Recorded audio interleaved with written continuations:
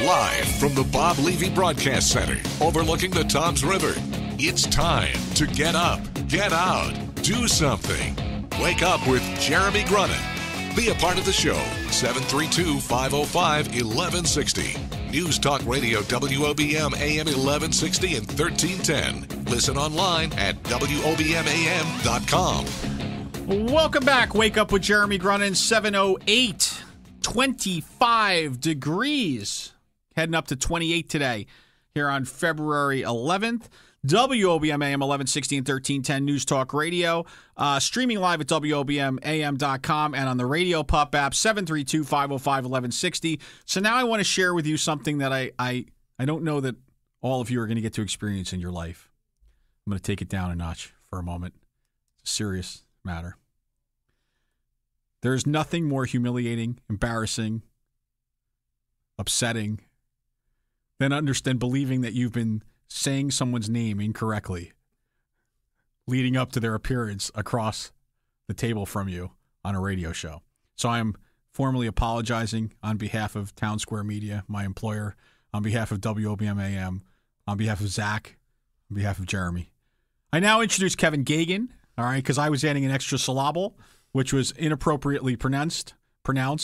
See, I did that on purpose because I wanted to pronounce.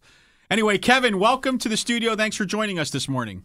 Thank you very much, Jeremy. It's a pleasure to be here, and no offense taken. The name has been slaughtered over the years. Oh, that's good. Well, I'm glad that you have a thick skin about it because, by the way, my name seems so easy on paper, like Grunin, Grunin, but I get called Grunin, Grunion, Smith, Jones, everything, you name it.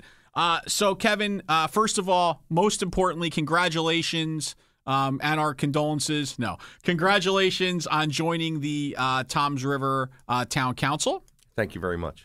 We are super excited to have you representing our great town. But I guess for the sake of our listeners, why don't you give them a little bit about your background, what you've been doing all your life leading up to this, the culmination of all of your hard work, right, on the town council here. Well, thank you. First of all, it's been quite an honor. I'm very humbled to be selected. There was, a number of excellent candidates that were screened and whatnot, and ultimately I was selected, and things just happened to line up over the past couple of months leading up to this point. First of all, I'm an original Toms River native. I was born here in the 60s. My father used to be a Dover Township police officer before moving on to the federal government as an ATF agent. I'm a graduate of Toms River High School North, 1983.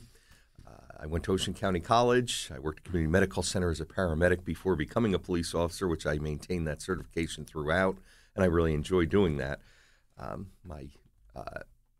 My appointment to the Toms River Township Council is, second, it's a very high honor to me. It's second to, serving the township 26 years as a police officer in this town, and again, I did not want to go. I kind of left kicking and screaming, but with times changing and whatnot, it was time. After that, I've been involved in the town. At age 16, I joined Silverton First Aid Squad. I'm still extremely active there. I'm a member of Silverton Fire Company, serving as past chief a couple of times. I used to own the 7-Eleven franchise on Hooper Avenue in Silverton for a number of years, so I was always extremely busy. When I first was hired as a police officer, the college requirement I met, and I continued my education, got my bachelor's degree, finally finished at Seton Hall with my master's degree, and kind of continued on after that. Also served as a fire commissioner for the past 2 years, which obviously I had to resign from that position, to be appointed to the township council. At that point, it's been kind of a whirlwind getting caught up on all the issues, not that I'm not aware of them, but, reading them in publications, the patch and listening to OBM, which is preset on my radio all the time. That's the right thing to say, by the way, regardless of whether it's true. We appreciate that. No, it's funny because, quite frankly, even the ambulances, everybody knows, Kevin was in this last because WOBM's on, not one of those other stations. But so I'm just, really getting caught up to speed and learning about the discussions that led up to different ordinances being, brought up before the council and whatnot. So I look forward to working with not only people in Ward 2, but I look at it as the whole town. That's great. So So there's so much to go through there, and I don't even really know where to start. But I'm going to start at the obvious place for me. So 7-Eleven. 7-Eleven, Let me yes. ask you a question, because this is, now that I know that you are an authority on 7-Eleven, that you are a subject matter expert, that you really can own the knowledge and the information. I've been having a problem. The problem was fixed today, but I feel like it lasted too long, and I just want to know that you, as a man who clearly understands quality and understands service to not only a town but to a customer, do you think it's acceptable for a 7-Eleven to be out of Coke Zero for 4 days? Absolutely not. Okay. Kevin, I just wanted to make sure. I didn't know if we were going to have to cut this interview short and move along, or whether you were going to go the right way on that. So, Kevin, thank you so much. I appreciate that. No. So, okay. So all that, right? All that, you're, volunteering, you're fire commissioner, look, I don't think anybody could question your devotion to the town, your devotion to the citizens herein. Look, it sounds like textbook, right? So graduate from high school north, OCC, worked at the hospital. You name it, you've been involved in it on some level. So why then, seemingly being a guy that pretty much can go everywhere in town and know everyone, right? Like, you pretty much, let's be honest, you don't walk a lot, you don't go a lot of places that people aren't like, oh, hey, Kevin, how are you, right? And that's very right. true. Yeah. So, okay. So now all of those people, instead of saying, hey, Kevin, listen, good seeing you, man. Really, missed you. How's the family? How's everything doing? Now they're going to say, Kevin, what the heck is going on in North Dover? What are you guys doing over there? What's the story? What makes you want to take the leap? Be subject to criticism? Yes. Well, and that's a very good question. Often I sit there and say, well, myself, along with other people at council years before me and current, it's very easy to sit back and, throw stones from a keyboard in your mom's basement, so to speak. It takes a special individual to say, hey, I care about my town. Right. I care about the direction it's going, and I want to make Tom's River continue to make it great, and I'm going to step up to the plate. As I said, I'm retired from the police department. I could have very easily, gone anywhere. I choose to stay in town. My whole family's here, nieces and nephews in the schools, and Tom's River is where I'm at. So you want to make an impact. You have kids, right? I do not. You don't. I knew that. I was not. That's what I meant. You don't have kids. So how old are your nieces and nephews? Do you know? Any range from what schools are they? What schools are they in? Are they like all over the map here? Yeah. Well, the youngest ones are now in Hooper Avenue or Intermediate East. Okay. Got it. So you have a good feel for the schools. You have a good feel for the geography. You have a good feel for all of our warts. All of those things. So the question I have to ask you is, as somebody now that's in a position to make a difference, and we're going to talk about this after the break. So you get a couple minutes to think about it, right? And I won't distract you. I'll give you a pen and some paper, and we'll turn on the light a little higher over here so you can see. But I really want to know, what are the issues to you that you think are most important, that you really would like to see kind of, if not fixed, then that we're on the road to fixing them, because we know. Things can't be fixed with one broad stroke, although we'll give you a magic wand later to go fix something. Thank you. So I want to hear what you think are really the biggest issues that we have and what you're working on. Kevin Geoghegan, our newest town council member here in Toms River, back right after this.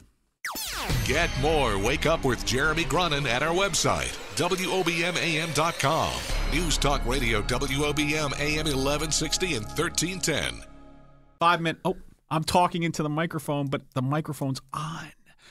Welcome back, 721. Wake Up with Jeremy Grunin.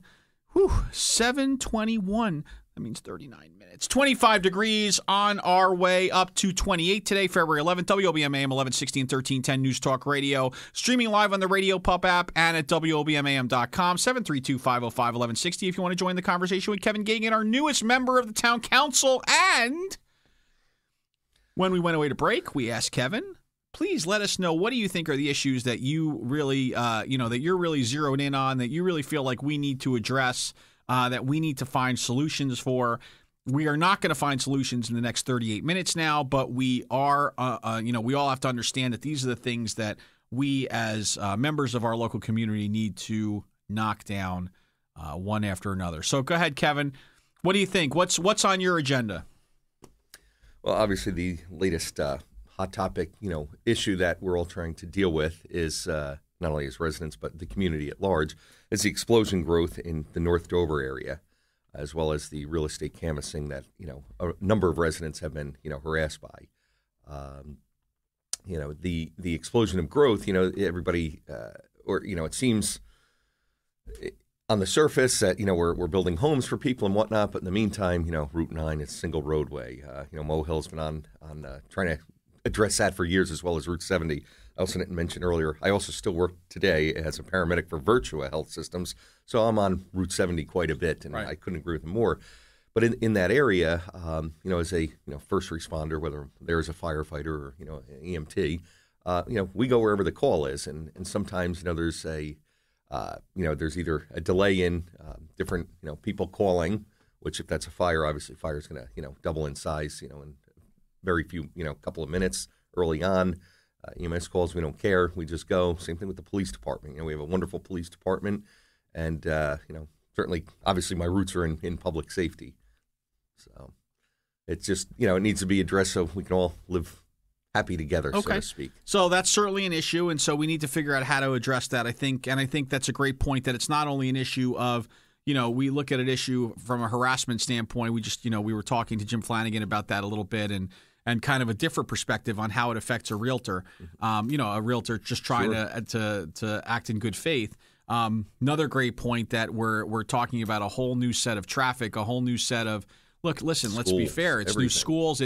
It's a population, frankly, that walks on a weekend when there's more traffic. So it's definitely a trickier deal. I would be interested to know, and we only have 2 minutes before our next break, but I'd be interested to know there's a movement afoot. Putting aside the Church Road issue and this issue, there's a movement afoot saying that we need to stop the sprawl, quote unquote, in Toms River. And I think by sprawl they mean that we need to limit development, whether that's that's of all kinds. How do you feel about that? I think there's a lot of different sides to what sprawl means, and it seems kind of one-sided currently. Sure. Well, obviously, it's tough to go back in history. I remember Toms River in the 70s, right. Before the center divider on Hooper Avenue in Silverton was there. There was a stop sign at Hooper and College Drive, things of that nature. Everybody certainly has a right to live where they want, as long as, we just need neighborhoods to get along, certainly. Right. The knocking on doors, the harassing. If somebody wants to sell their home, their car, they're going to put a for sale sign up. Right. If not, don't bother them. Right. Quite simply. Again, with the schools, we've seen the schools being built, and we need to maintain the schools and the code enforcement issues. As the town has grown over the years, different people have what's clean to Kevin. Kevin clean, as right. People always laugh about, is different than you or someone else. Right. Okay. So good. So Kevin, now when we come back, we're going to give you the opportunity, because you're going to have the Wake Up with Jeremy Grunin Magic Wand, where you are going to have the ability to fix one problem in Toms River, right? One problem that's an issue, and you're going to tell us what that is, why you think that's the big one, and why you want to stamp it out, or you want to make it right. Kevin Geoghegan, our newest member of the town council here in Toms River, he'll be back with us after the break. Wake Up with Jeremy Grunin. See you after the news.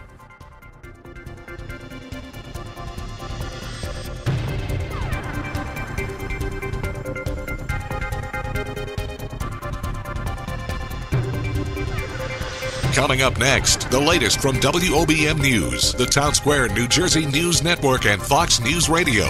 Wake Up with Jeremy Grunin. News Talk Radio, WOBM AM 1160 and 1310. Live from Town Square Towers, at the heart of the Jersey Shore. Wake Up with Jeremy Grunin. Get up, get out, do something. Join the conversation. 732-505-1160. News Talk Radio, WOBM AM 1160 and 1310. Listen online at WOBMAM.com. Welcome back. Wake Up with Jeremy Grunin, 7:35 in the home stretch. WOBM AM 25 degrees, February 11th.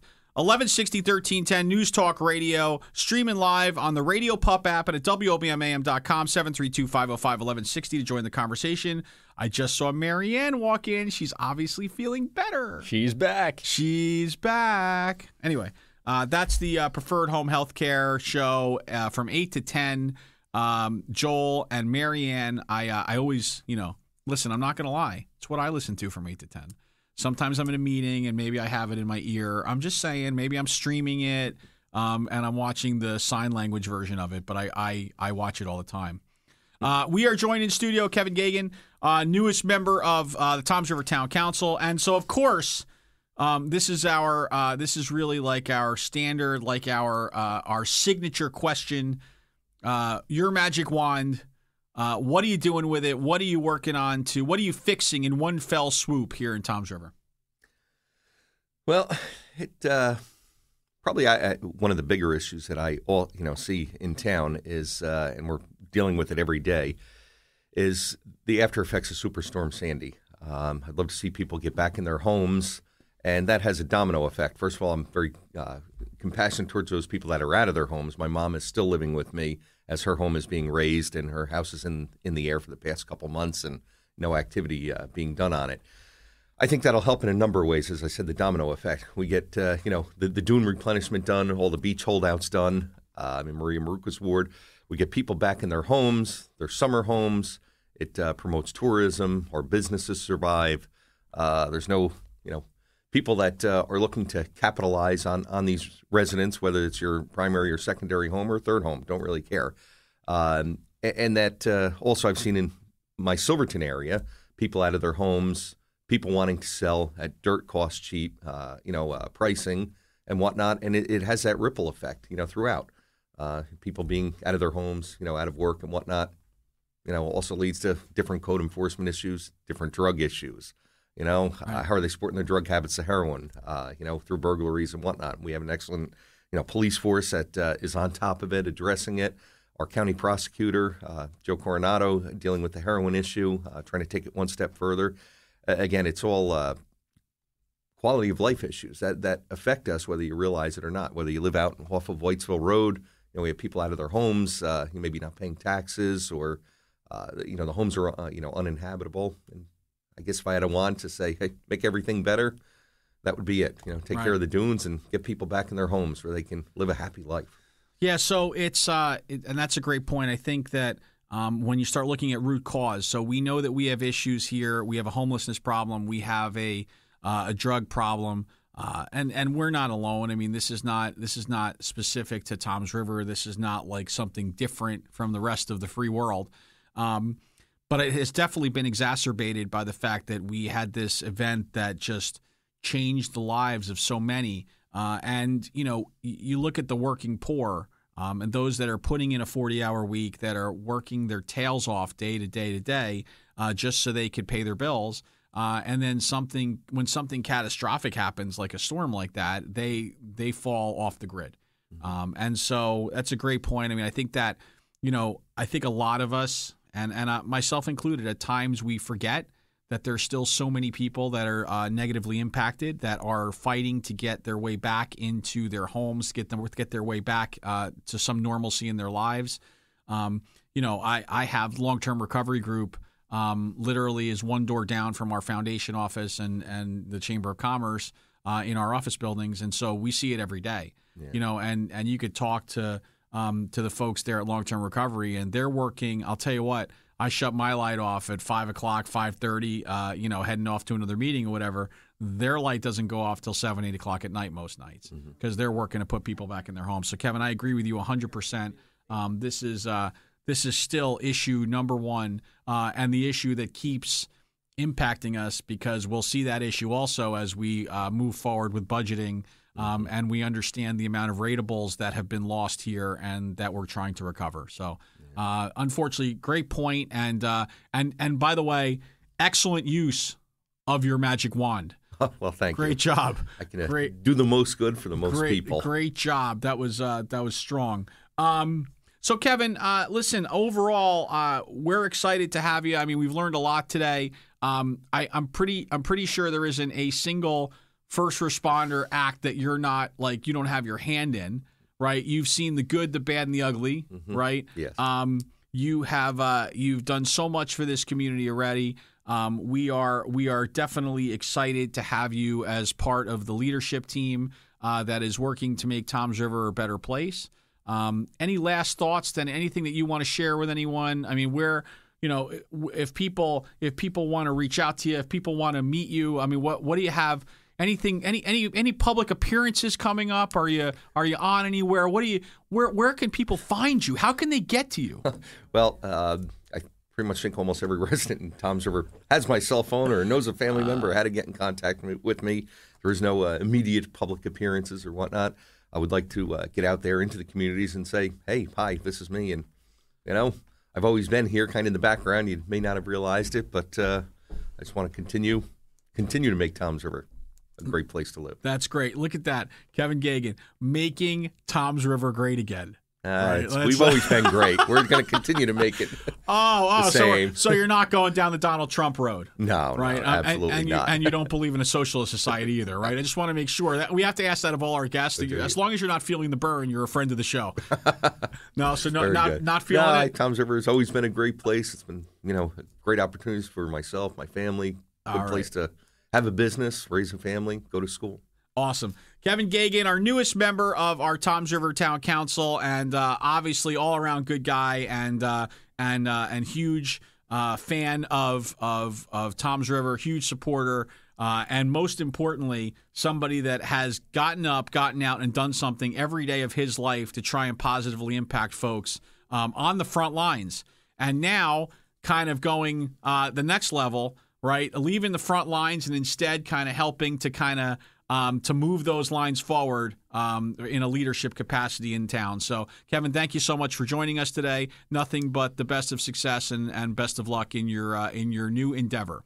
Thank you very much. All right, and you have a great day. We will be right back with more Wake Up with Jeremy Grunin.